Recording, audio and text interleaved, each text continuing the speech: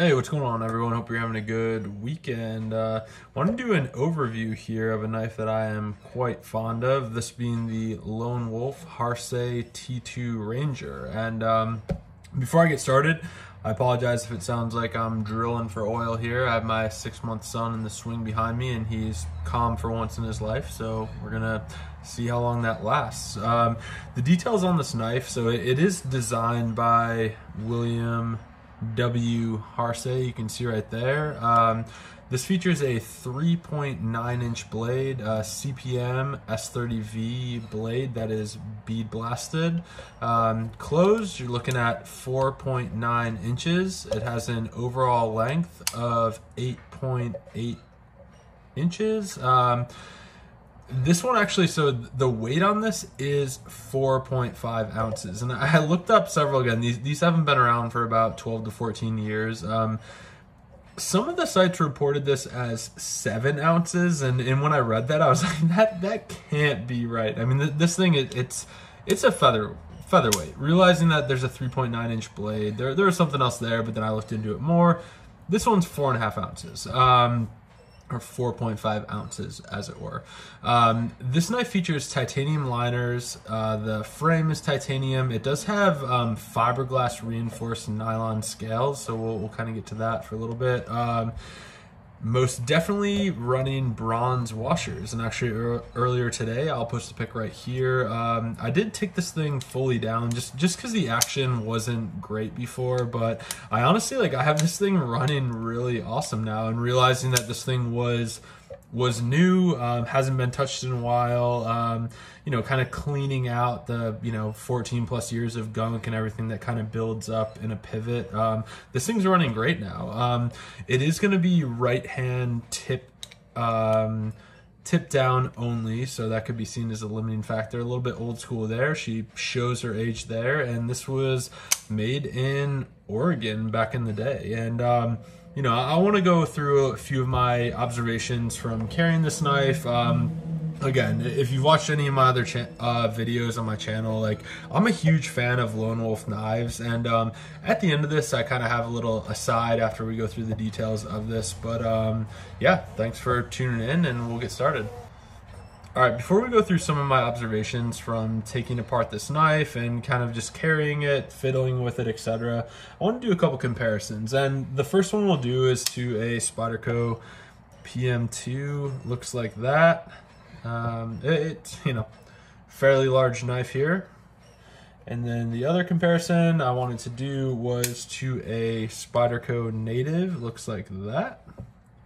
And then finally, I'm very excited to make this comparison. So I actually have a Spartan Blades Harsey folder, and Mr. Harsey, he's been making the same blade for quite a while. This is from 2021, DLT exclusive. This one's from probably 2009 Lone Wolf, but as you can see, they're it's crazy. I loved seeing this, and ever since I got this, this T2 Ranger, I never put these side by side, but it's kind of funny to me. And one of the plugs that I make here coming up is oh man, the lanyard hole is so big, whatever. He's been doing this for a long time. This has been a very, this is one of his kind of wheelhouse designs. And you can see here we have his actual signature. Here it's just in script, William W. Harsey, designer. Kind of cool, guys. I don't think there's anybody else that has ever put these two knives together, and it's kind of cool doing the same thing. All right, we're going to jump right into this kind of overview of this knife. When I first got this one, and I will post a picture or pictures right here. I don't really know yet. Haven't edited this video yet, but keep in mind this is a 14-plus-year-old knife. I noticed almost immediately on the pivot there was almost like rock set. It wasn't that blue Loctite that kind of it's easy enough if you get the right torque spec, it breaks free. It was kind of a bear to take this thing down. And I also noticed that there were 2 different Torx bits that were needed. So you have a T8 as well as a T7. So that was another thing. Again, not a big deal for me. I was able to take it down pretty easily, but just something to be cognizant of. All right, my first observation upon picking up this knife is just, it is super lightweight. Again, 4.5 ounces for a 3.9-inch blade. That's very impressive even by today's standards. Again, we see that weight reduction based on the titanium liners. I think also the blade thickness is very appropriate. One of my kind of critiques of the Spartan Blade Harsey folder was just like the thickness of the blade and the, handle to blade ratio.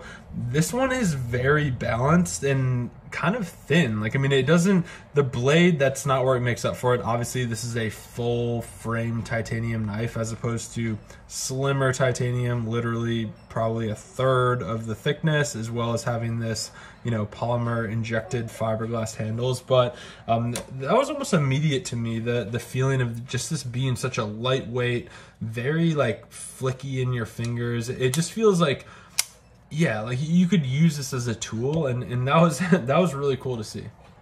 The next observation that I had was just the open construction of this knife. I really do like how you have these titanium barrel spacers back here. This knife was extremely easy to take down, and I again took this thing apart earlier today, cleaned it out, whatever. The action's a lot better now, but I love knives that are kind of open kimono and you can kind of see what's going on. There aren't a lot of places for anything to hide. Like, I think that that's really cool. The next thing that I wanted to bring it up, and I kind of covered it in the overview, is this will be right hand tip down carry only, which like that kind of dates this knife a little bit, but I don't see it as a bad thing. Like, I realized what they were doing, back in the day, certainly this Spartan Harsey.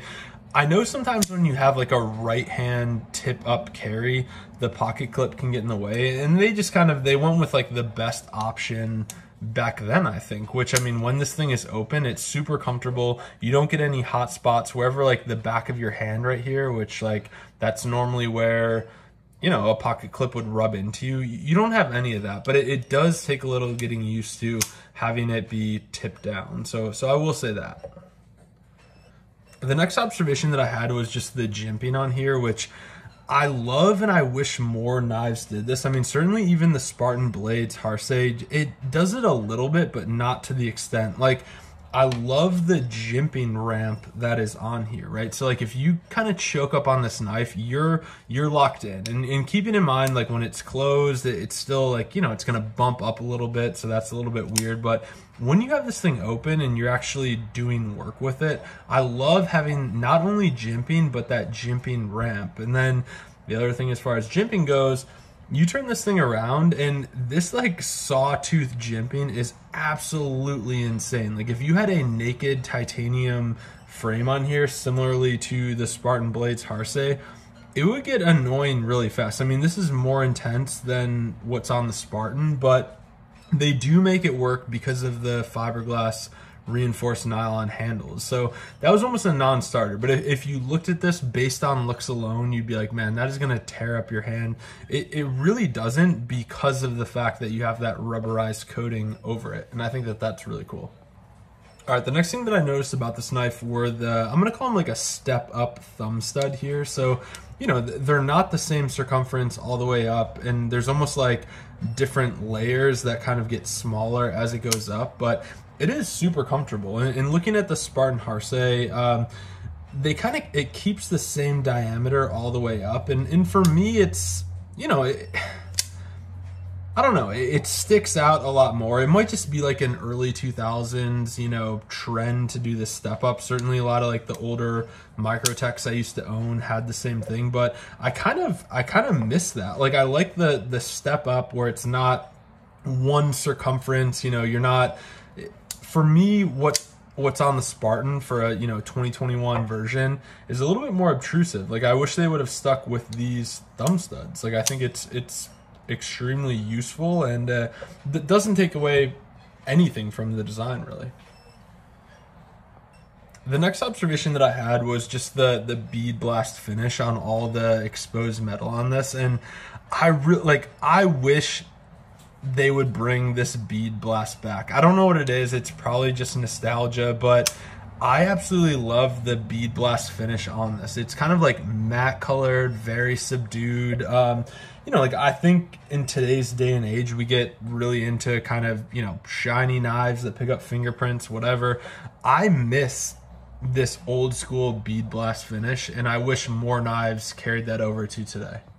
All right, the next point that I wanted to make about this knife were these handles, right? So we have nylon reinforced fiberglass handles that cover up these titanium scales. And to be honest with you, it's anyone's guess whether or not they will stand the test of time. Obviously, as far as deterioration goes, they're going to be the first to go. But I mean, this example we see right here, very good condition, no problems with that. But it's definitely something in the back of my mind. All right, the next observation that I had was just kind of the sound and the quality of the lockup here. And I think a lot of times in today's day and age, we're kind of used to this very metallic, like pinging sound. So that here's like a Nimble X here. You can hear it. It's just very high pitched again. You probably can't hear it so well on my phone, but compare this to the sound of this Harsey by Lone Wolf. It's just very kind of like bank vaulty and just a very positive lockup. Another Lone Wolf that I have here is this Laredo. Same thing. I mean, you open it, and I think this is kind of indicative of a lot of these knives that we see from the early 2000s. There's just not a lot of like metallic pinging going on. They're just very positively locking up. Again, like if I flick this one, very high pitched, as opposed to Laredo.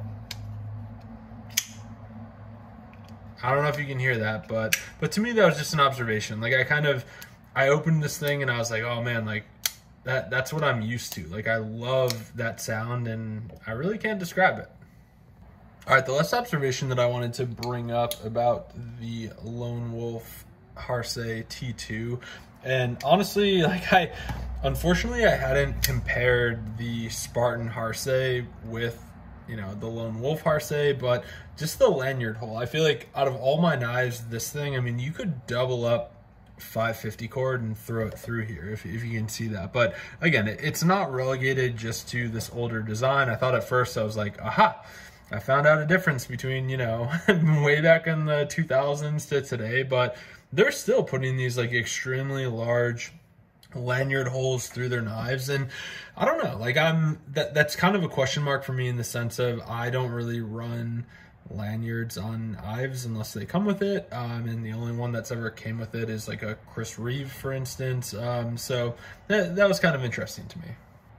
And that concludes my overview of the Lone Wolf Harsey T2 Ranger.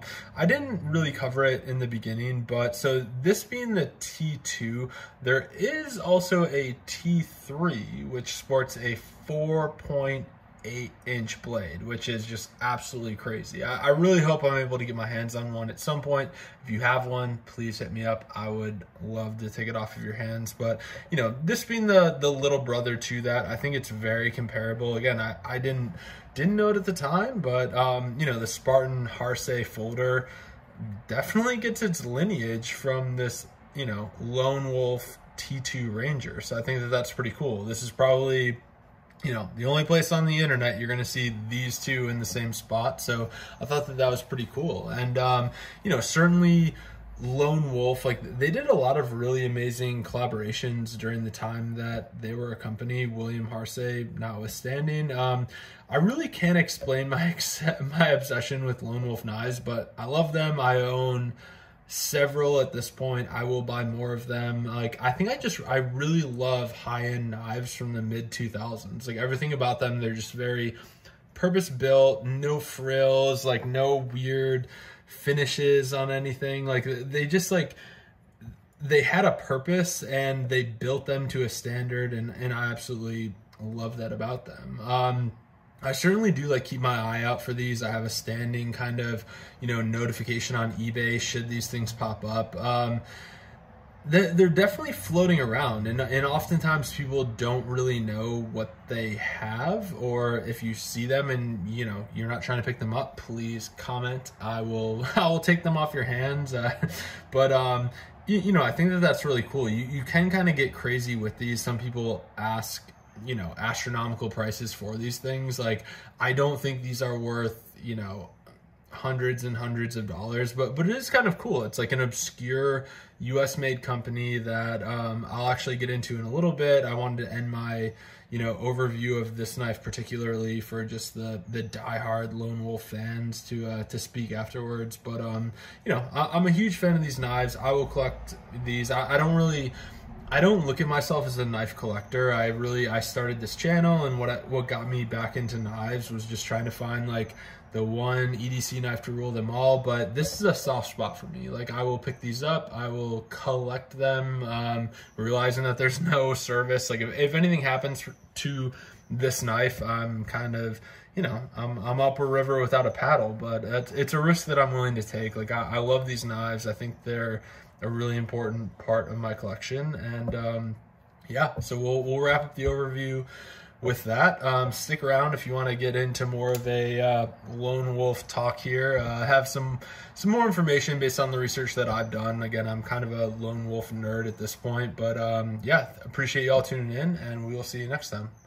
All right, so I kind of started filming my bonus footage for this Lone Wolf video, but I'm just going to make a whole new video about it. Like, I want it to be kind of quick, kind of the history of Lone Wolf, where they came from, what happened to them. So appreciate you all tuning in to that, T2 Harsey video. Like, really great knife. Can't say enough good things about it. But, yeah, see me in my next video. We'll talk a little Lone Wolf.